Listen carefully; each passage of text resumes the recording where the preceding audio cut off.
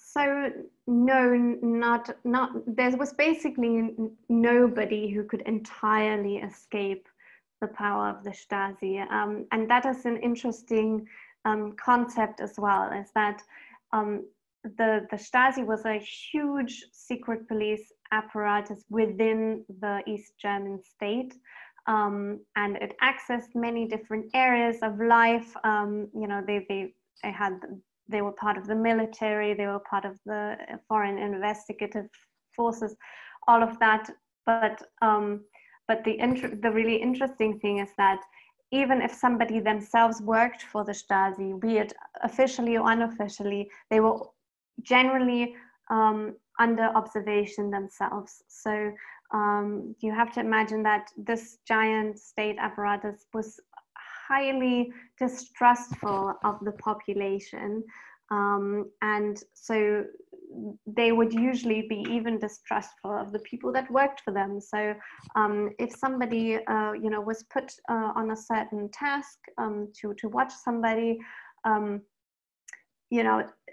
they would go through a whole checkup if that person was suitable, if their ideology was in line with the socialist ideology, if they were to be trusted. And another way that the Stasi did it was that usually there was never like one person watching another person. There were usually several people, and quite often they didn't know necessarily the specifics of why they were asked to watch somebody. So the Stasi was highly organized and very efficient in the way that they worked. And so, they kind of broke all of these relationships apart, so that it was very difficult for a single person to kind of get the whole picture of why they were investigating somebody and what was going on with that person.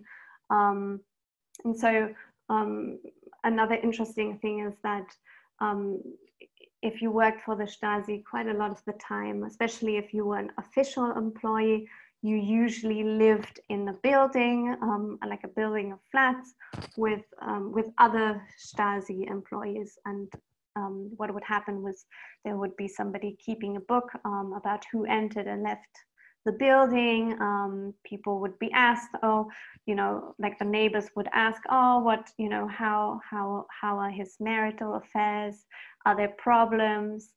Things like that, and everything would be very much exposed. So even employees of the Stasi lived very exposed lives, and it was very difficult for them to actually have a private life.